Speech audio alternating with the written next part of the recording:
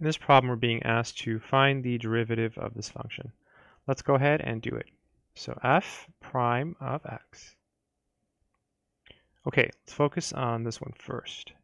So if it was just the natural log of x, when you take the derivative of this, you just get 1 over x.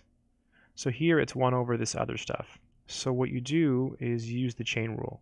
So it's 1 over x to the fourth plus 1, just 1 over whatever's here, and then times the derivative of that inside piece. That would just be 4x cubed. Again, whenever you have to take the derivative of the natural log of some stuff, it's just 1 over whatever's there, and then times the derivative of the inside. That's the chain rule. Here, this 4 is going to hang out because it's in front of a function of x. And we want to think of e to the x over 2 as e to the 1/2 x. Because when we take the derivative here, we're going to use the chain rule. The derivative of e to the x is e to the x, so it'll just be e to the 1/2 x. And then times the derivative of the inside. Well, the derivative of 1/2 x is just 1/2, because the derivative of x is 1. And then minus the derivative of x is 1. Let's just recap that before we simplify.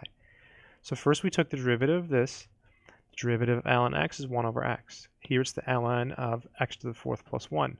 So we have to use the chain rule. So it's 1 over whatever's there, and then times the derivative of the inside, which by the power rule, you bring down the 4, subtract 1, you get 4x cubed.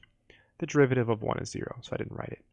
Minus, the 4 hangs out because this is a function of x, and then we're taking the derivative of e to the x over 2.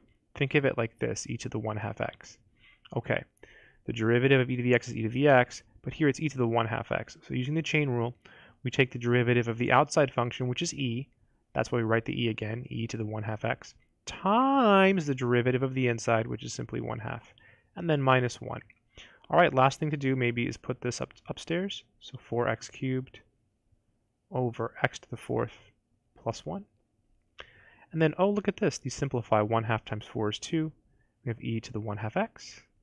We have a minus 1 here. And that would be the final answer. I hope this video has been helpful. Good luck.